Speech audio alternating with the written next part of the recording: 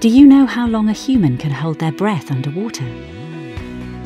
Every fetus can beat it. Before you were born, you kept your lungs filled with water for at least 7 months and were perfectly happy, thanks to the placenta. The placenta is a direct link between the mum and the baby, which is crucial to the growing baby's health and well-being. It supplies nutrients and oxygen, removes waste products, and protects the baby from toxins and diseases. Problems with the placenta may lead to fetal growth restriction, which means poor growth of the baby in the womb, or even to their premature death. In the UK alone, this complication affects over 5%, that's 35,000 of all pregnancies each year, and has a lifelong influence on the newborn's health.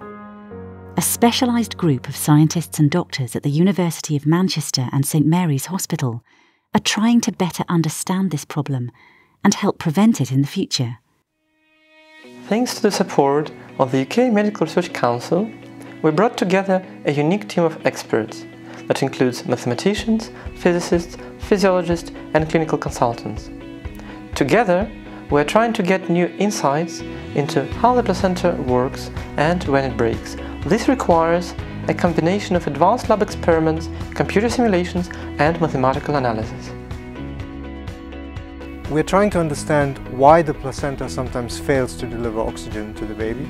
It's a difficult question, as the placenta vasculature has many loops and bulges and a complex network of capillaries.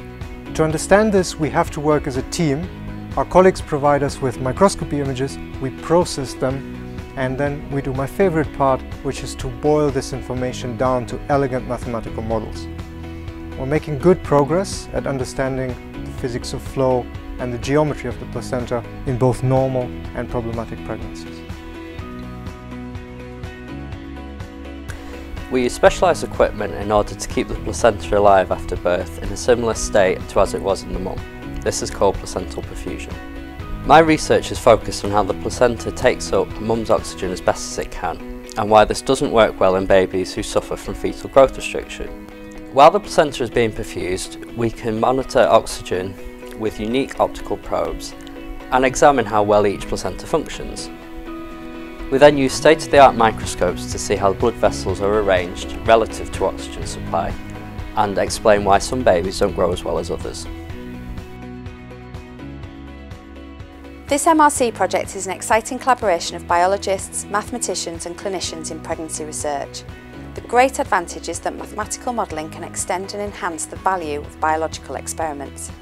As a result, we should be able to improve clinical care of the pregnancy much more quickly and ensure healthy outcomes for mothers and their babies.